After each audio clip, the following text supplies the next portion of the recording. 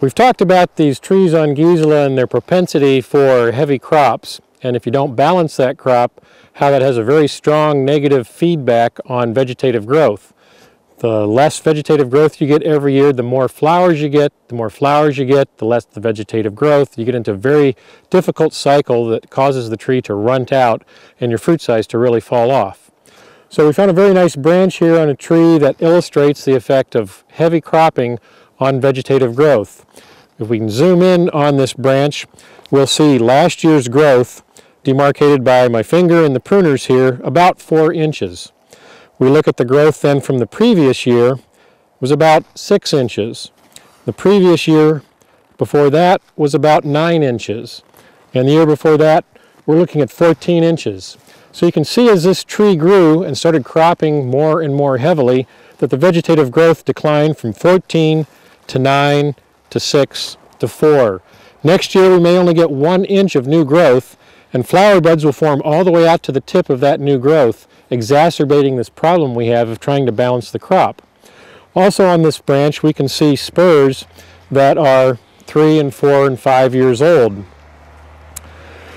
And as you look at the spurs and the vegetative growth, we can see all of these little buds at the base along here are flower buds. The vegetative buds only start out here towards the terminal.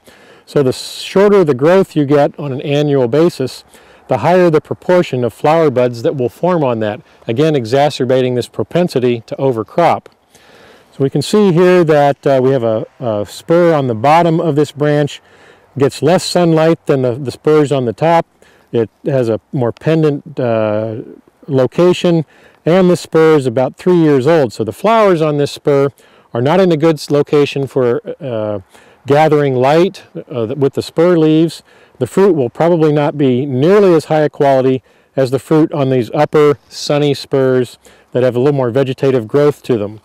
So when we're trying to balance this tree, we eliminate all of those lower spurs simply because they're not going to give us good fruit in the first place, and they remove a significant proportion of that overcropped tree in the second place.